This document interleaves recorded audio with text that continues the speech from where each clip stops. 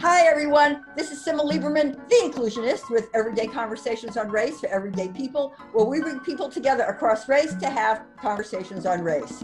I am so excited about my next two guests, Amy and Hardy Nickerson. And Amy was on my show before. I loved having her on the show. A lot of people loved hearing Amy. So Amy and Hardy, would you each introduce yourself? Okay. Hi there, everybody. I'm Amy Nickerson.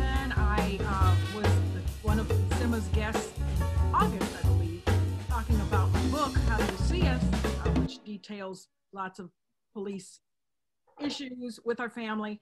And I'm happy to be back to talk some more. Unfortunately, we still have to have a lot of these talks. And hi, everybody. I'm Hardy Nickerson. Let's see here. I'm Amy's husband, and helped a lot with a lot of the stories that Amy has in her book, How Do You See Us? And I'm excited to be on the show today. Well, thank you so much. I mean, of course, we are going to talk about the verdict. We're talking about what's going on in this country around race.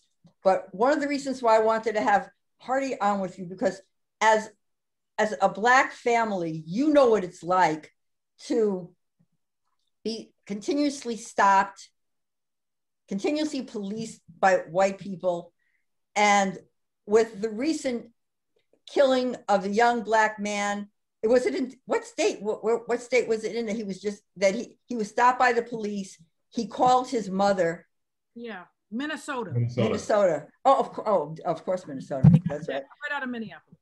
And I thought about your story and stories, and I'm wondering if you could just share a couple of those stories.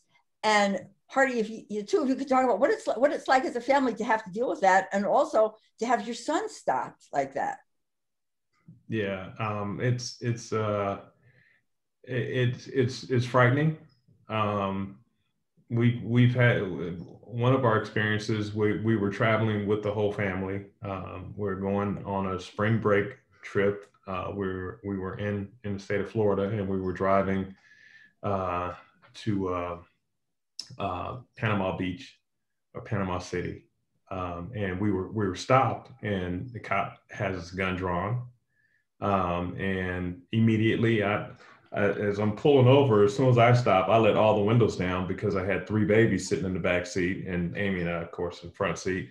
And I'm looking at my rearview mirror, and as he gets out of his car, he draws his gun right away, and walks up to the car, and he's in I don't know, he was in full there's something that could go down here, that kind of mode, and peeking in the back seat of the car, then up to the front of the car, then all the questioning and everything, and I've got my hands on the steering wheel with my driver's license in my hold it in between my fingers, got my registration sitting up on the dashboard.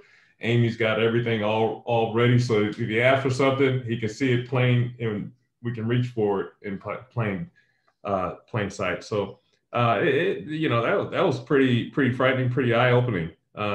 It's like, man, do we look like criminals? We're not in the car. We're not in the car with that would look, I could see if you couldn't see in a car, you might be on alert. And I have some friends that are in law enforcement that have explained how the adrenaline gets flowing when you make that traffic stop.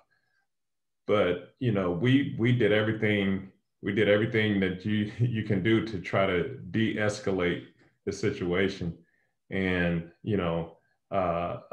luckily we left that situation without anything happening other than getting a ticket that I didn't think I deserved. But that was pretty frightening. And that's fear and for your kids. Yeah, right. I'll chime in on that because, in the book, I talk about our son, Hardy Jr., who, is just always, there's just this thing about Black boys, Black men, women too, of course, but there's really something about Black males that is supposed to be so frightening and threatening. And we've run into that, you know, it starts early. It happens at school. I'm writing about that, about school encounters too, because they're the ones who get labeled aggressive when the white boy who does the same thing isn't. Oh, he's just a boy, but the Black boy. So, you know, you've got these mental compartments that were placed in, I think, in many white people's minds about what they think we're going to do, what they think we're capable of or not. And so that whole thing about being stopped and being a you know, young Black male frightened me all the time. When my son, and I think I told you this before, Sima, I can't remember what I said on the last show, but say it again. One time my son was he was in Cincinnati, and my son is an NFL player. So he took after his dad, and that shouldn't matter one way or another, but I was just saying it because that's where he was and why he was in that city. And he was driving his car that had California plates, and we were on the phone talking about race, talking about all kinds of stuff and neighborhoods.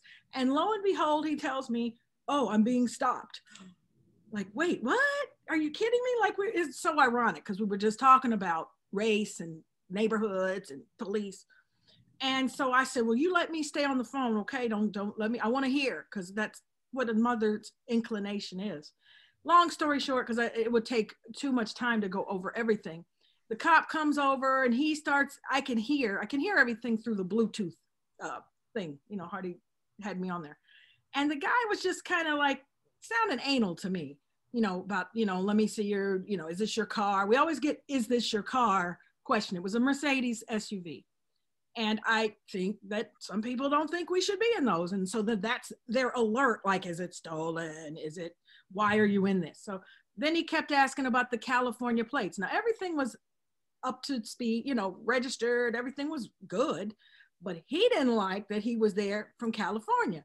Now, I don't know what dude was thinking. I don't know if he was thinking, is he running drugs? But whatever he thought, it wasn't the best of him. And he kept asking, you know, what, let me see this. And why are you here again? Well, long story short, my son he would tell him that he was in town because he worked in town. And that's true. He never did, though, say, I'm a Cincinnati Bengal. I didn't know why my son didn't do it, because I felt like, hey, tell him why you are here and why the car's out. But he didn't do it. But the police response was just crazy what I was hearing.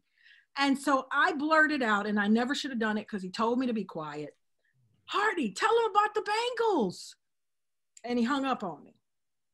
Okay, he hung up, and I was then frightened because I've got imaginations going about, Lord, what's he about to do to my boy? And I can't be the lifeline. Because, you know, now, as you know, and what was pivotal in this Minnesota case is that somebody did capture what happened, or else who knows, George Floyd might have been just another dead body.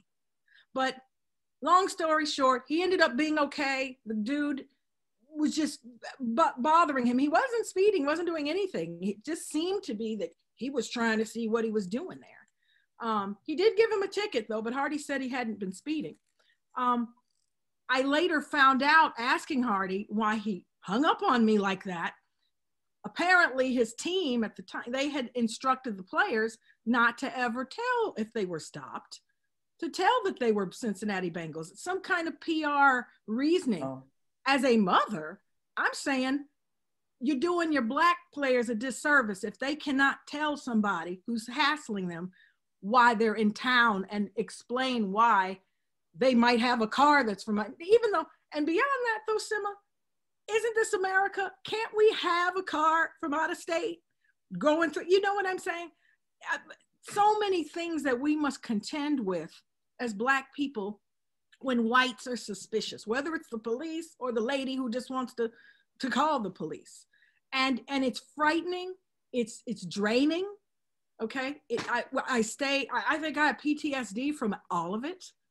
And so, you know, your mental just levels of stress are high.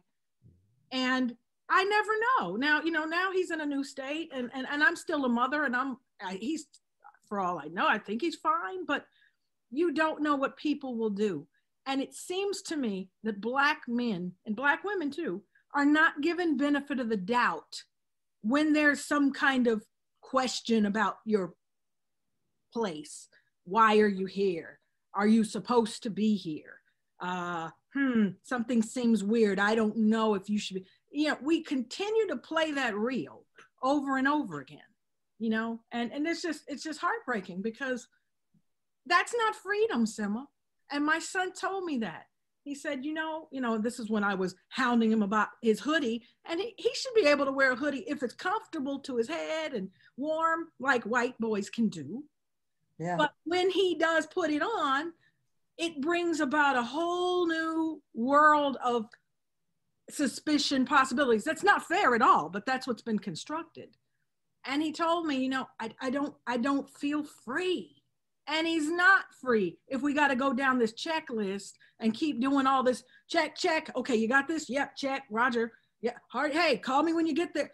This is like 1940 or 50 driving through Deep South following Green Book to make sure you're not killed. But that's what it feels like all over the US. Hardy, what are your thoughts too? I mean, as a Black man and as a father. Yeah, I mean, it's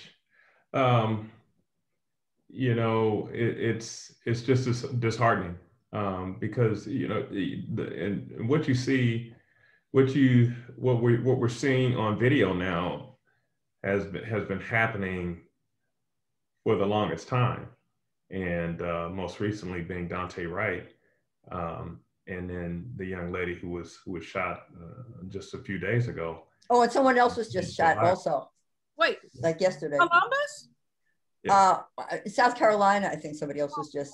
Okay. Unarmed black man was just killed. Oh no. Again. Yeah. So, you know, it's just, oh man, it's just disheartening when you see it all, and you really, it's really tough. You know, shoot, when Amy was when our son was being pulled over, and then they got disconnected, she called me right away, and you know, I was at work at the time, and I'm like, oh man, shoot, worried about, you know, and then trying to call him. So I think we were all trying to call him while he's right in the middle of this situation. And when you can't get a hold of your loved one, and this is a situation like this is occurring, it is nerve-wracking, to say the least. You know, and then you have like white people who will say, well, if he would just be polite, if he would just wear a suit, if he would just drive a nice car. But then they're like, what right do you have to drive that car?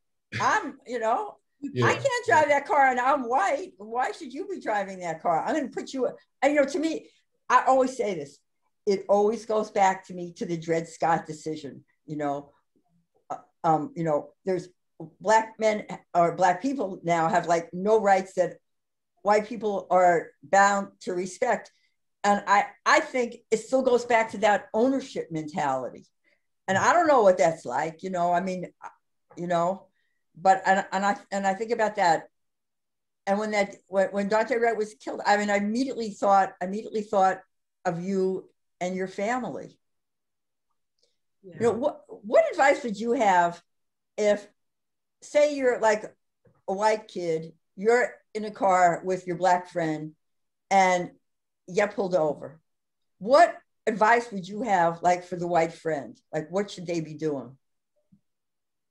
And see, there you go, because what's critical is what this white friend's mentality is, and what this white friend, how much this white friend understands about, because we've had both kinds of white friends.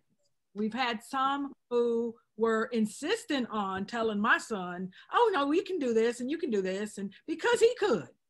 And so it's really critical that they really understand that there are double standards. And like I always talk about, two Americas, it's real, because from their frame of view of reference, it's like, oh no, but you know, it's reasoned. It's like, oh, we're going to do this, and I'll say this to you. Don't know if that's going to work with being in the company of somebody Black. Right. We've also had white friends who have been with them who were cognizant of how the dynamics and stuff. And oh man, we happened to, Hardy was in the car and got stopped another time in Florida. And thank God he had a white friend driving with him, and he had him riding with him, because that other situation that happened previously that he described, when he was stopped. Same thing, dude drew his gun too. And I'll never know if that's why Hardy's alive today, is because his friend was sitting next to him to maybe, it's something about the presence of a white person too that can balance out. And that's a shame to even have to describe it like this, but it's true. It's like, okay, you could be my front person, you cover for me. So, this is how we're still, it is like we're second-class citizens. It is like Dred Scott never changed that decision. And it's frightening. And so what you have to really know is what kind of white person you're with. Yeah. How much do they understand? Are they going to be so indignant about the law that they know works for them to get you all in trouble when they start? You know what I'm saying? So it's hard to give a script about what people should do. I think it's impossible to do that. And then you touched on something right before you said that, Sima, which brings up politics of respectability, because we don't ever win. And I wrote about that in the book because I wanted to show that you can have the nice car, you can have the nice house, you can have the degrees. This is what they see. They don't see the suit.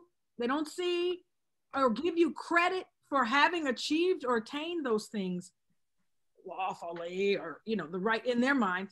They just react. And so it's impossible to prepare and to, eliminate these things happening. I don't know. I had said to you back in August on that show, I hoped that it was over, and it wasn't over. We had some more deaths. Then we had, you know what I'm saying? And I don't know, we might have some more tomorrow or today. And there's some we won't know about. There's some we won't, because not everything's going to get documented. Right. But there's clearly something that happens about blackness, black people, what it doesn't matter. It's almost like a movie reel starts playing immediately upon sight, and it's never good. It's never good. Well, you said, and this is something that really stayed with me. You said that a lot of white people see black skin as a weapon. Yeah. Yeah. And that really stayed with me. And Hardy, I want to ask you, because you were in the NFL, and so I assume you made like a really good living. Did you ever have because I hear it, sometimes like a white person, like you'll be talking about race, and a white person will say to you something like, oh man, well, what would you know about it? You're like middle class, or have you ever had that happen where people then discount what you're saying? Yeah, I've had that happen where people have tried to discount what I was saying, and had it happen on the flip side where, no, that couldn't have happened to you. How could that happen to you? I mean, you're this NFL player and you do this, you do that, but what people don't realize is once you take the uniform off, football players have this helmet on and they got all these pads on. So when you come out of the uniform, some people don't even recognize you without the uniform on. But also at the same time, when you walk out of the arena, you're still dealing with all the issues that surround race, and you're still black. I walk out the stadium, I'm still black. Yeah, they don't care. They don't care how much money you have. Yeah, and some cops, some people, some cops don't. That's all they see is color. And I just want to add real quick too. People don't know your story by just sight. They don't know your story. I mean, no, they don't. They don't know who's in your family. They don't know, and they don't know. Hardy grew up in Compton. They don't know what he faced, and he has lots that he can share about what that was like being, living right and going to school in Watts. Okay, and stuff. So they try to sometimes discredit you based on class. Yeah. I think the real crazy thing that happens to people, or happens to athletes, for instance, when they get, you know, it's almost like being initiated into this club. You know, you're a world-class athlete and you've been rewarded with a contract and you can play professionally, and it's an honor and it's wonderful. But with that comes access to, you know, upward mobility, right? I mean, sure. So you get more money, you can live in nice neighborhoods, your kids can go to nicer schools, and then that's used against you.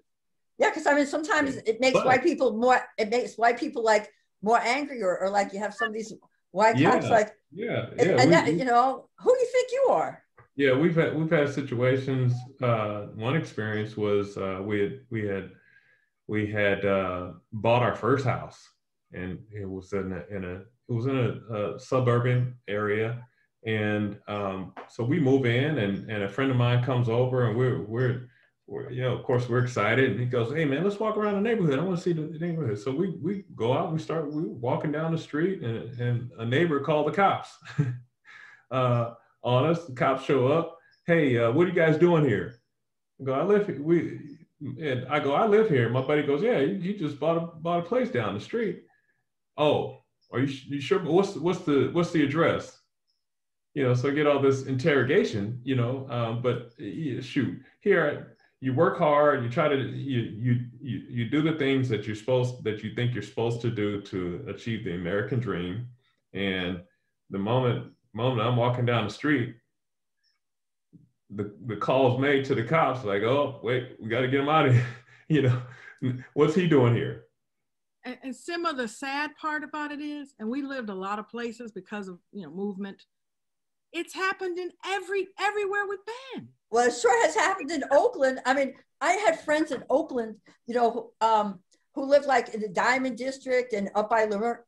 And one of my friends said that he no longer, and he's a runner, would no longer run and didn't want his kids running because a lot, you know, gentrification. So you had like white people moving in who really didn't care. You know, they're like, "Hey, it's my neighborhood now, and you're not going to do this." And having the cops called on them, and the streets that they've ran for years.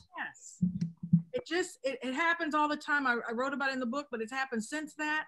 And we live in Oakland Hills, and yes, there's an influx of new bodies coming from wherever. I don't know they're from, but maybe they didn't get the memo. I don't know, but or they got their own memo. Yeah, just trying to take a stroll, and they're coming out like, "Can I help you? Excuse me." And it's crazy. Like, you know what that is coded for. It's not, "Do you want to help me?" It is, "Well, I'm going to see how I'm going to approach this person I want to vet them." And we're always being vetted. Or you don't have to say a word. Sometimes it's just the stares we get. Mm-hmm. Going down the street that is in our neighborhood. It may not be our street, but we use it to get here. And new people like coming out, standing. It's almost like some John Wayne bull crap. You know those old movies where they come out and stand in the ground and look and assess. And you just always feel like you're being reviewed. Right. And like there's some review going on about if you're gonna pass a test. And that doesn't feel good. I mean, you know, it doesn't, you know, and I'm not saying everybody does this, and we've got great white friends too, so it's not just one or the other. But it's far too many people doing this. And what I know is that something like that can lead to a call or can lead to some kind of interaction that doesn't go well, like in Minnesota. Or like black people who've called the cops because something's happening and then they get arrested or they get killed. Yes. So then how safe do you feel calling the cops? Because you might get killed for calling the cops, or you're black and you have like a son or somebody or a daughter or whatever who's having a mental health crisis, and you call them for help. Yes. And then your kid gets killed. Didn't that happen in Walnut Creek or Danville or somewhere out there where they do Oh yeah. Oh yeah, that's right, because they called us about that. Yeah. And then he's dead. He's dead. Yeah. You know, so now I can't assume. I don't know that I may hear a prowler, but I got to think about do I call the cops though? Because I don't want them to, I want help, but I don't know what's waiting with the help about perceptions, and are they gonna grab the taser? And it just, I mean, not grab the taser, you know what I mean? Yeah, it's a strange feeling when you call the cops. Yes. And they show up. Yes. And they're looking at you like you're the perpetrator. It's happened a lot. It's happened. It's happened a lot, and that's a strange feeling. You know, it's like, okay, now I'm getting interrogated when I was robbed. Yeah. There's some of them, not all of them, but there are some who kind of look at you like surprised when they see it's you opening the door, and then you got to like. So this happened one time, a long time ago, not in Oakland, but you know, we had to prove, like, there was this casual kind of, well, can I see some ID? It was almost like, let me make sure this is your house, and like, you're not the robber, and you're like doing some great acting like we've seen in a movie or something where, oh yeah, you're at the door or something, but the poor hostage in the back. That's what it feels like. Or because you could be the white serial killer. Yeah. And I'll go open the door, I go, yes, officer. And yeah. Go, everything's okay. Meanwhile, you know, you're killing the family behind, but because you're white, nothing happens. Yeah. You know, what did you think? What do you think about how now professional sports has really changed in terms of how, you know, different teams and different owners have come out in, you know, against making statements against racism and for Black Lives Matter? What do you think about that? I mean, I know I think it's a good thing, but you know, what's your take? I think it's a good thing on the surface. I think what needs to happen is a lot of follow-up now. Yeah. You know, helping to implement policies, helping to influence policies that are more influential towards you know, equality.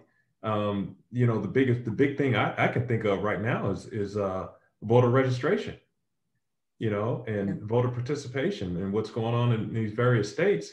You know, we're a democracy, and everybody votes. Everyone's vote should count.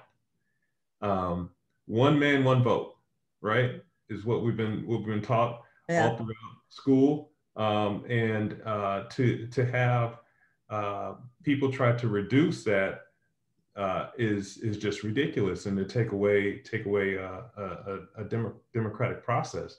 I just think I'm all for, you know, standing up, hey, and you know, backing and protesting for the right reasons, and helping to implement those things that are going to help our country, help our society, help humanity.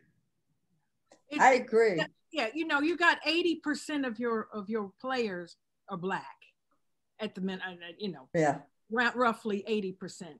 And so the sensitivity about their well-being and welfare has got to be there. And I think that George Floyd last May was a catalyst of some things, but I want it to really mean something. I want it to not just be some PR, you know, opportunity to look like, you know, I don't know if you saw right after all that, within a month, like Campbell Soup or whoever, just everybody, we Black Lives, and you know, I'm not saying that they weren't genuine, but I don't see as many now. It's, what is it, April 2021 now? Maybe we'll start seeing some more. I don't know. It can't just be about PR and opportunities to get a sound bite or a quote out so that you look like you're, you know, supporting equality. It has to really be true. And so your players have to feel that way. So, you know, these teams, I hope that that's what they intend to do. It can't just be some money-making ploy to look good and be on the right side of history, but just, you know, publicly. Well, I know years ago, my friends started this organization called Athletes United for Peace. I don't know if you ever heard of them. And they were involved in the Olympics, you know, when John Carlos and Tommy Smith, you know, raised their fist. And they were treated Like, you know, people have to realize that this is nothing new. It's not like, it's not. And there have been athletes throughout the years who've spoken up, but they just didn't get the support. They were called un-American. Tommy Smith, John Carlos, they couldn't get jobs for a long time. And Cap can't now. Yeah, that's right. That's right. He still can't get a job. That's right. You know, they give him credit, but he can't get a job, but they don't want him. Doesn't make sense.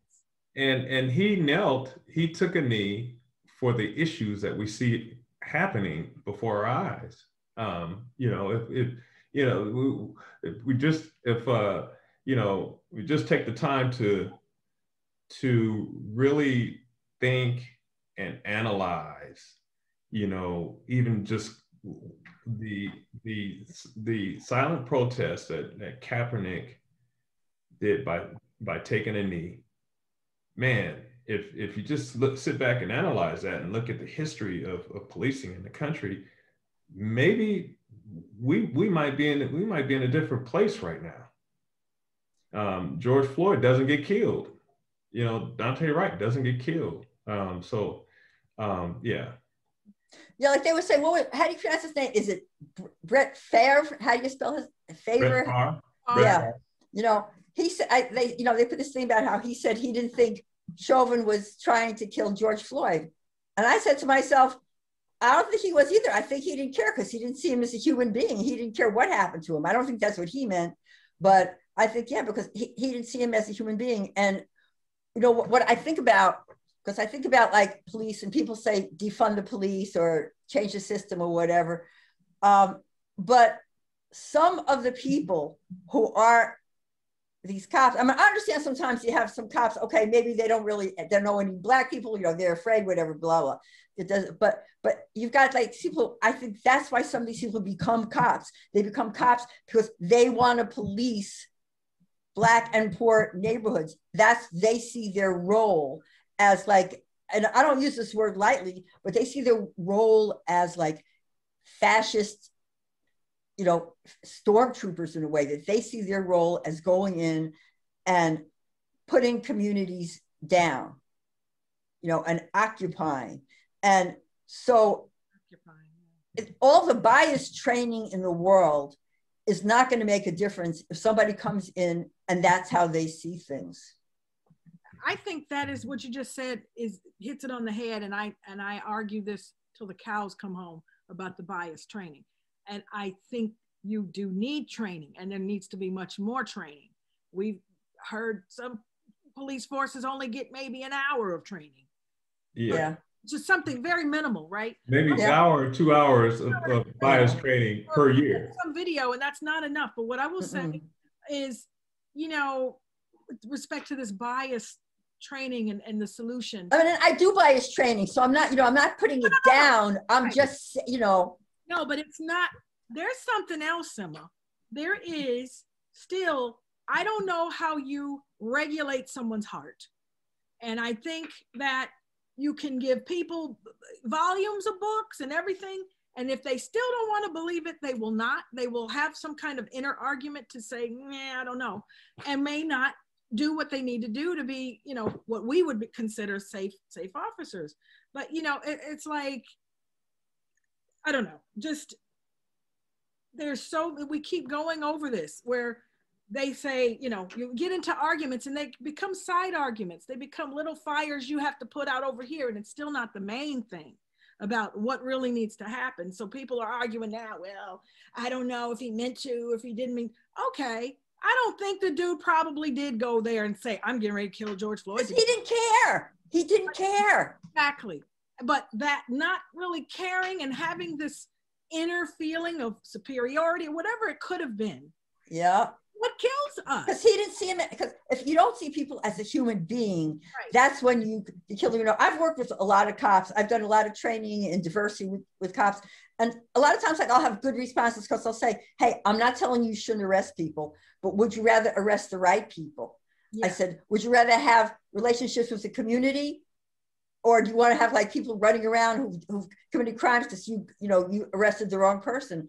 But But there are people who it wouldn't matter, you know, it would, because that's why they came, that is why they came in. They see their role and they have so much hate. Mm-hmm. And that's what, and that is that they're acting out of hate. And I'm not saying everybody. No, you know, but I have like an analogy for that, because I always think about that too. And you remember like right after 9/11, and I mean, that shook the nation. It was terrible. But there was like a faction of young people who were not just young people, who saw what they saw of the, you know, the Arabs or whatever they were mad at, Muslim, and they were going to get them. And they seeing people enlist in the military, because that's right. I'm going to go do it. I'm going to get them. And that happens with policing. That happens, not everybody. Some people are in it because their grandfather was a cop, whatever, you got that too. But that doesn't mean that you should be, with regard to selection of who is an officer, that you're the right person. Because the motive, you know, if you got something that's got you feeling like, oh, this isn't right, and America, I want America to be like it was for me, then that you're carrying that every day. I don't care if you don't get the video training or whatever. Yeah. That's how your heart is modeled. So we're dealing with that, because otherwise it makes no sense to me how this keeps happening. Okay. And especially in Minnesota, where the woman had over 25 years of experience, correct? So she was a vet. We can't say, oh, well, she was, you know, not, you know, she was new. And I mean, we've heard it all. But she had 25 years. She had been a supervisor. She'd done all this stuff. And she can't pull out the taser? Really? Pull the taser out? Why is she tasing anyway? And why is she tasing anyway? Because actually, right, when you look at it, none of that needed to happen. You know? But that's a good point. To always be grabbing for something to get you. Shoot you, tase you. What is that all about? What is that? Why is that all? And guess what, Sima? My biggest problem is I don't see it happening to white people. You know, one thing I said, you know, I do a lot of writing, and I was writing an article, and I said, well, you know, everybody's asking, you know, talking about like Black people getting arrested or getting shot. I said, and there's nobody ever answering. I said, so maybe we should change the question. And I'm not serious, but I'm a little serious. Is that maybe the fight should be, well, why don't we start shooting white people for the same thing? You know, demand equal shooting, because I mean, I'm not totally serious, but when you think about it, shouldn't that be like, so demand that white people get shot for the same thing? I mean, January 6th. Oh, excuse me. I'm glad you brought that up. I was talking about this before. So I was watching an interview of one of the Capitol cops. Okay, he was a white man, and he was telling his harrowing story of what that mob did to him. Okay, because you remember they took everything. They beat him, they knocked him down, they grabbed his taser and tased him. Now he's the cop doing all this stuff. He said he heard them saying, we ought to get his gun and kill him. I mean, they were just messing him up. Okay. Yeah. He said his statement he wanted to make was, you know, I could have shot them. But I thought about their humanity and I didn't. Now he took a whooping. He took more than that, could have been killed, but he had somehow the inclination to consider these white thugs.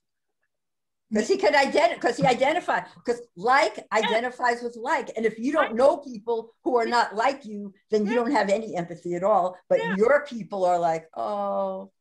And so I was like, wow, well, you know, he is justifying why he was messed up, he's hurt, he was at the hospital, but he still didn't shoot him. And I know that it's possible then for you not to shoot.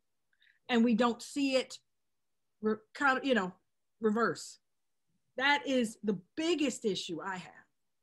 Don't tell me about all this stuff we need to do and and all this. And I see you doing it. I see you de-escalating in white community. I see you in the suburb saying, well, okay, now wait a minute. Well, okay, why don't you just give me a minute, get him some water, whatever. But they shoot us dead. They just, the reaction is so quick. I mean, if they keep it up, I mean, I don't know who's going to be left. I don't know. I mean, Left.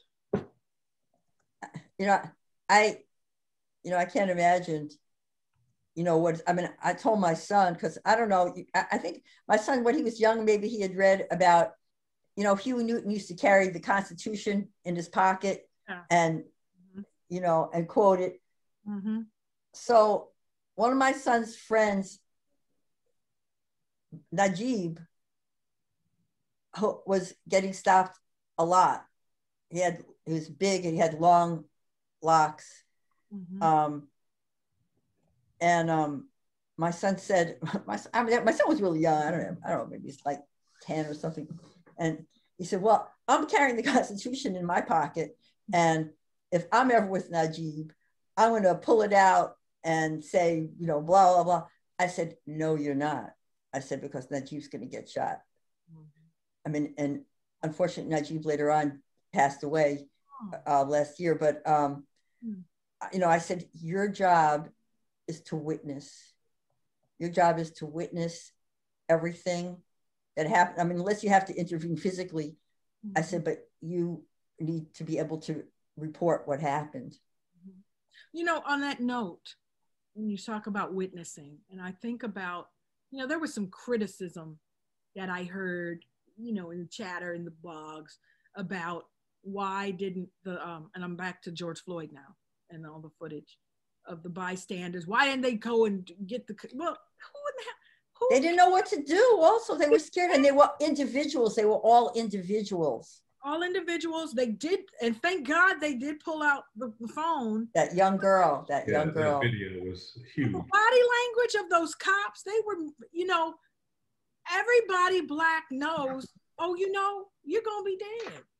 I mean, you want to do something, but it almost guarantees you a ticket to, out of here. It's not as easy as having this, witness advocacy, and I'm going to, like they say it works on paper.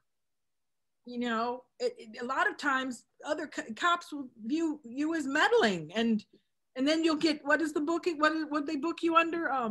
Aiding, not, I don't know. There's a term. Interfering or something. And all this stuff. And you're really just trying to get them to stop killing people. Yeah.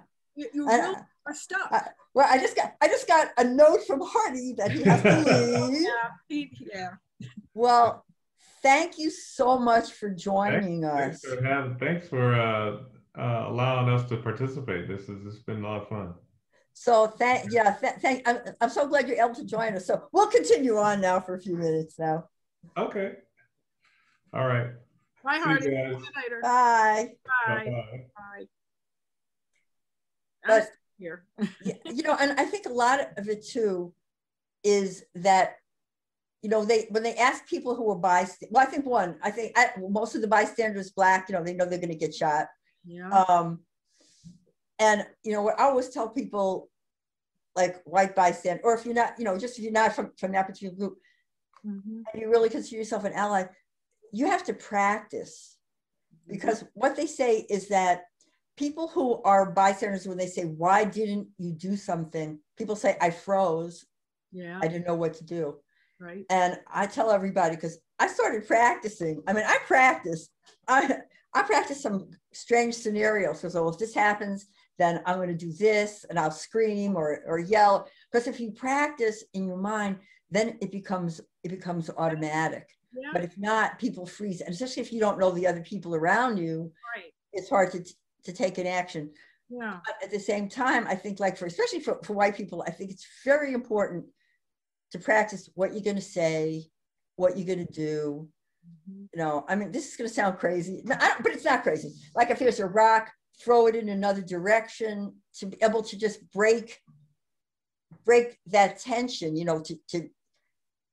to break that energy, to stop what's going on. I mean, or even if like you're somewhere and you hear something racist, or if you're not gay, LGBT, and you hear if you know in advance what you could say, and practice it in your head.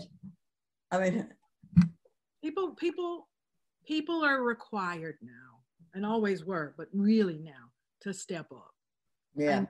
And it takes you out your comfort zone probably. And, you know, there are a lot of people, well, I don't really like to get him. It may save someone's life. It's necessary, you know, and I don't know. We'll see what happens with policing. You know, people were hoping the body cams are going to be the difference. What we have is sometimes they turn them off, right? Or you'll have the body cam footage and great. So we got footage, but then beyond that, nothing positive or fair happens. You know, I think about this case, the Chauvin case, which I'm thankful that jury was. Yeah, I am too. It was accountability, not justice, but yeah. Accountability. But I don't know if that same verdict happens in Kentucky or, I mean, I'm not trying to put Kentucky on the spot, but I am thinking about Breonna Taylor, and I know that they still have that, you know what I'm saying? Elijah McClain. Elijah McClain. All he was trying to, yeah. No, that broke my heart too, you know? And he shouldn't be, there was no reason to be behaving that way toward him. And it was, you know, on the spectrum, and just was sincerely trying to say, wait, oh no, trying to save himself and prove he was a good person. And he's not here. And they don't get justice. And they ain't never gonna be no justice because they're dead. If there's any justice to view, it's that we have a system, or demand a system, that is such that Elijah's still walking today. That's justice. Yeah, that's what I said too. It's just as if they would still be alive, that Trayvon Martin would be alive. Yes. That you know, the mentality of like George Zimmerman or the people who killed Ahmaud Arbery. Yes. You know, it's that mindset. And I think it's good that people are seeing, because, you know, a lot of white people think, you know, they don't, you know, they didn't believe it. I mean, I go, well, why didn't you believe it? You know, what stopped you from seeing it? Whatever it was, but now you have to see it, and then you have to do something. I'm worried, Sema, that we continue to, now that they're seeing it, and there are many that are moved by what they see, they still somehow reduce it to an anomaly, like this kind of outlier, like, yeah, but that was, no, this can really become rampant if we don't get, you know. Well, it is. You know, I mean, it could be my husband running and someone shooting him, like Ahmaud Arbery. Yeah. I mean, we're not that far away from those encounters turning that way. It's not just that people have got to start understanding these aren't just remote incidents. Oh, well, you know, but that's no. Do we see how common this is? And we still don't know everything that has happened. No, we don't. We don't, because there are people who are brutalized that aren't killed, and you know, we don't know about that. You know, I do a lot of workshops and seminars, and I'm a consultant, and I'm glad to see that in my groups now I have more white people who said that, you know, their eyes are being opened, and then I have to resist, because there's a part of me go, what do you mean right now? But then I go, no, you know what? It's just, you know, it's good now, and now what? But also bear in mind that there's stuff that you still don't know, that I don't know. I'm so, you know, I consider myself pretty aware, and then, you know, and I'll find out something and go, oh man, you know, I had no idea. You know, I mean, I think you talked about it. Well, you know, I was watching, you know, do you ever watch Blackish? Yeah, sometimes. Well, there's one point, I was just, I mean, I saw something that said, Dre was talking about how he was feeling really depressed, and he said, well, I was on my way up to the mountains, and then I realized I was a Black man. He said, so I came home. And isn't that a shame? And I feel him, because the ideal spot is to go to a mountain, right? And take in nature, but something can happen to you up there. And it wouldn't happen to someone white being up there. Yeah. And that's the load, the burden of always having to think about what your every move. So when you're going on a vacation, what are the things that you think about? You know, I guess. So like, like for people who are listening who have no idea. Yes. Tell us, what are some of the things that you have to think about? When you're talking about vacation, what first thing I do now that there's Google, because back in the day when there wasn't, I was trying to find it other ways, but I'm trying to find out the composition of Black people, where I'm going. I'm Googling, was there any, I mean, so I this is a shame, but I'm like typing in like, I don't know, say it's, I don't know, Florida Keys. I don't know, I'm just throwing it out there. Crime, Black people. I'm putting in keywords just to see, is there something? Did something happen? And I found stuff too when I do this. And I'm like, oh, I don't know. I'm trying to get a sense of maybe what has happened there, what kinds of, I look at demographics, and we're only 13% of America anyway.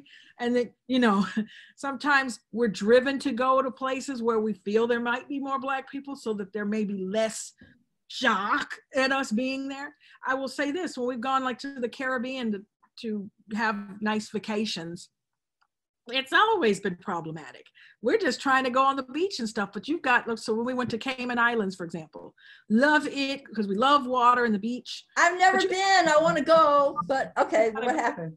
It's so beautiful. Okay, but what happens is we're like the only Black family we see. And so now the help was Black, and all the people, the islanders there were Black, and they were fine, but the other vacationers, many from Britain, so because it's a British West Indies island. So they were looking at us crazy. Like it was turned into like 1950s, Alabama or something. And, people coming up to Hardy, can I get some towels? This happened at our property. It's happened to every Black person I know practically, right? I need some towels. And he's like, well, I'm sorry, we don't. And then they look like you're lying. Like, wow. And they kept asking, I need towels. Well, I'm sorry, I'm a vacationer. So as far as vacation goes, there hasn't been anywhere that we've gone that I haven't done some research to kind of get a little peek of maybe, do we want to go here or not? And I know white people aren't doing that. They don't have to really worry about, my daughter went to Italy. She went to school there for half a year under this program. And I went out there to go help her move and stuff in Milan.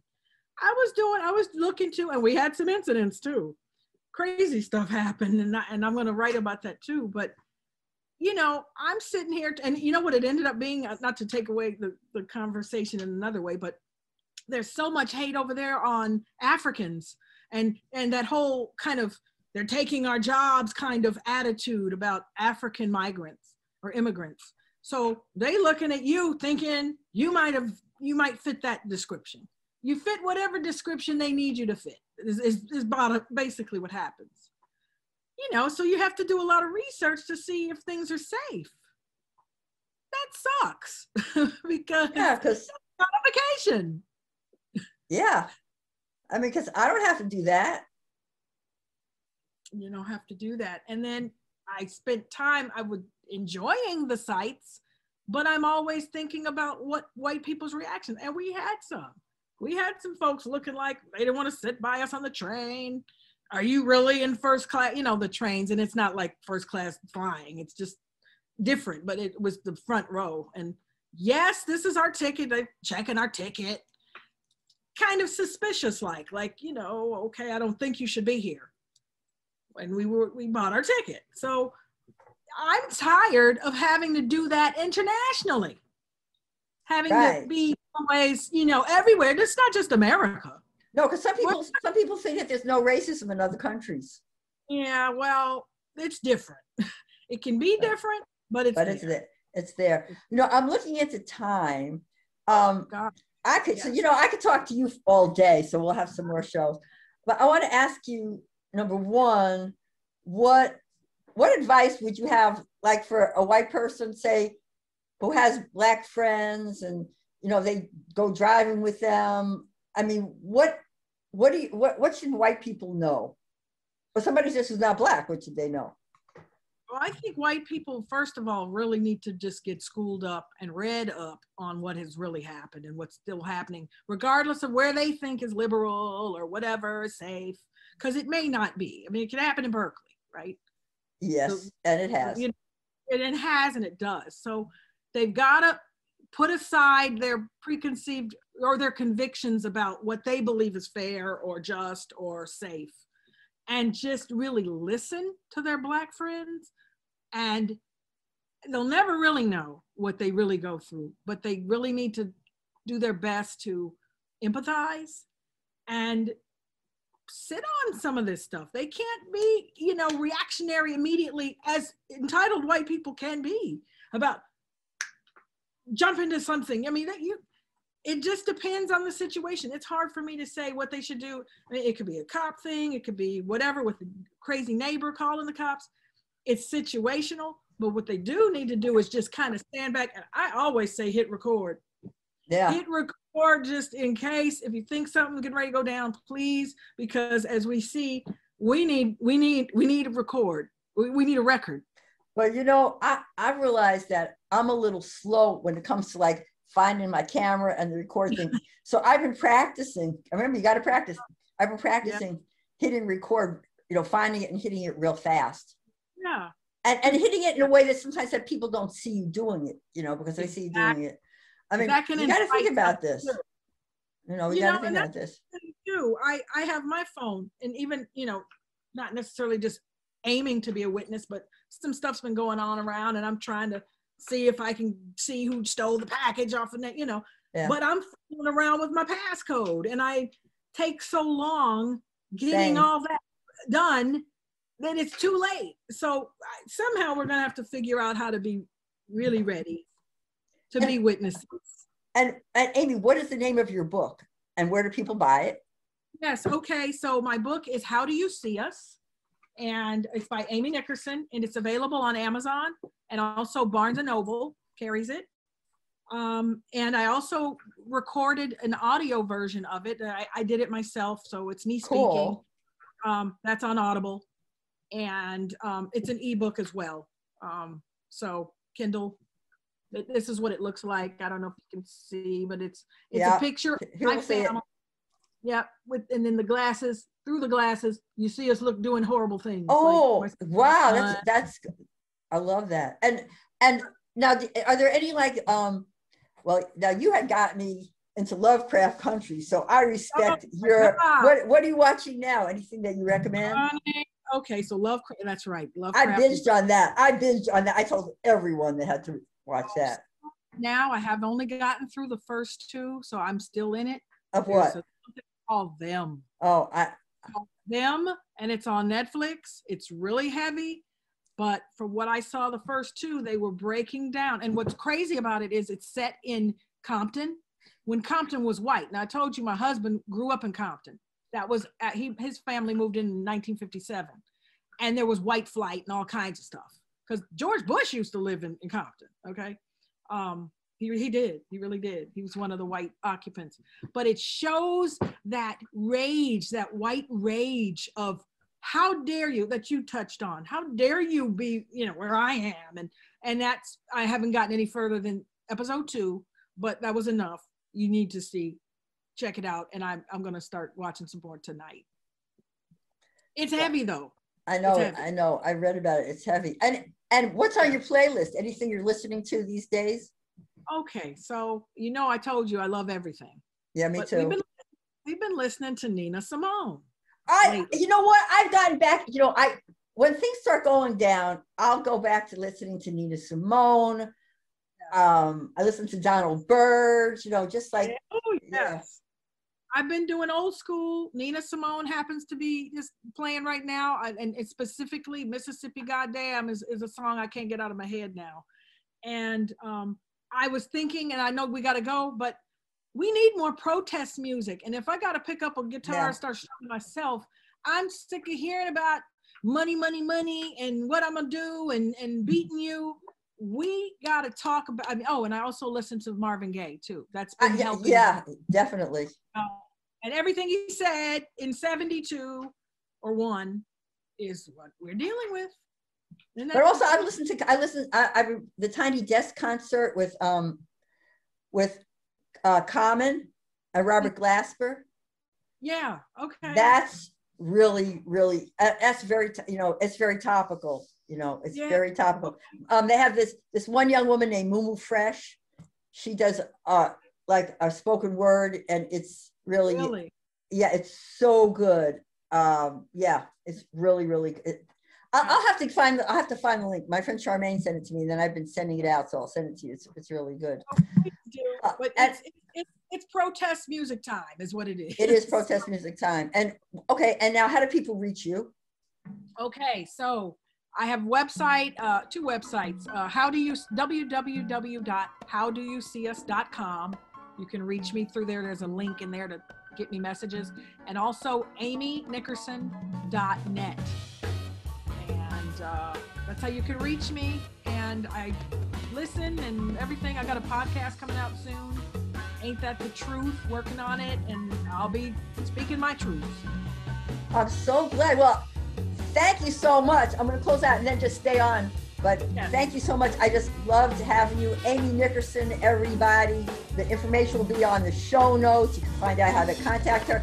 Please buy her book. I read it. I recommend. Thank you. Thank you. Enjoyed being here. Thank you.